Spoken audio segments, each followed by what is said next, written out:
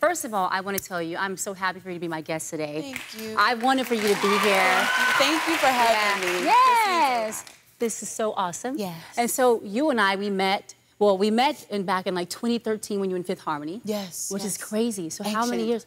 Right? I feel it's been ancient insane. sometimes. And then the last time that you and I were together, as you mentioned, Venice. Yes. This was Venice vibe. So when she came out and she started whining and moving, when she and I was in Venice, we went in. Guys, we tore Venice up. Venice wasn't ready for us, no, right? Venice was not ready for us. Literally think of the most romantic setup, scenery, beautiful, elegant. Her, me, and Meg. Yes, Meg the Stallion. In the middle of that dinner. Yes. Tearing it up. My dress was ripped by the end.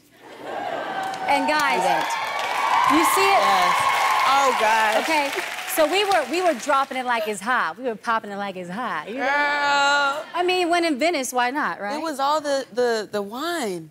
Get it? I mean, Megan is just like, it's video time. Normani is committed. You gotta be committed, you know? You have to be committed in a dress like that. You can't. I'm just saying. Why? Yes. You gotta, like, you know, it's romantic dress, but you gotta like, Always getting it. Yeah, so then also the last time I saw you was at your VMA performance. Yes. I got to introduce you, and you were amazing. That meant a lot to me. Yes. That really meant a lot to me. For you to be able to share that moment, you know, you're somebody that I've looked up to forever. You know, I always felt like representation was so key. And being a little girl in my grandmother's living room, learning the 1-2 step, goodies, like from literally the earliest memories that I have, like you were a part of that and you really helped shape the artist and the woman that I felt like I could be. You know, you opened my mind to those possibilities, like oh my gosh. Black girl magic. Yeah, don't make me cry. I love you. That is so awesome. Yes, I love Thank you. That means a lot. Sorry, guys, I get really emotional here. So awesome. Okay, so we have something really exciting to celebrate. I know how this feels when this happens. Your song, since I last saw you, Wild Side, is now a #1 urban record. It went #1. Like, thank you to God. Congratulations. Thank you so much. That's a really big milestone for me because I've never had a record impact urban. So on that format in particular, for it to go #1 and for it to be so well received, you know, like my dad, I'm really bad with social media. It's bad. My grandma at this point has me beat. She'll be sending me TikToks and videos and people doing the dance, the challenge. I've seen your video. Yes, Russell and I, we did the Wild Side Challenge. I love you guys so much. Thank you. Yes, I know all about grandmas being up in the mix. I could totally relate to that. I'm like, how? How do grandmas even find the information? I have no clue. She's better than me. I'm a grandmother. Like, it's crazy. it's terrible. Like, so the other reversed roles. Yes, it's crazy, right? Exactly. We're like the babies, and they just they're in the mix. We're the old ladies, and they're in the mix. Literally. Yes. So then, the other question I have for you is, I want to know about you working on new music. Yes. My album is almost done. I'm there. The closest that I've, And I think, you know, people really underestimate how hard it is and how much effort we put into one project. Yeah.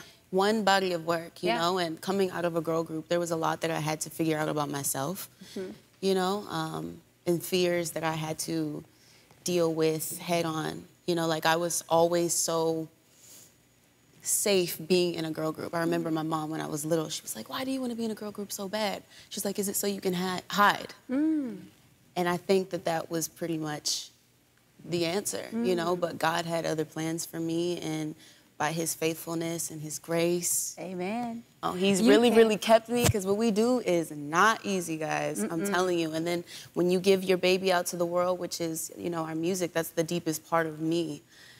You give people the opportunity to kind of pick it apart and, you know, have an opinion on it. But I believe in what I'm doing now. Oh, my gosh. Come on. Listen. Normani came out, and she bursted onto the wild side. Okay, so speaking of the wild side, the wild side video, what did your parents think about your video? I was so scared, to be honest, to show the record to my dad. Like, me and my mom, we're cool. We could have certain conversations, you know? But my dad, I was avoiding showing him the record. Like, the video was cool, you know? I felt like... Look at this. Thank you. I mean, what? No, I have to tell you something. Yeah. Do you know what I was trying to channel? What?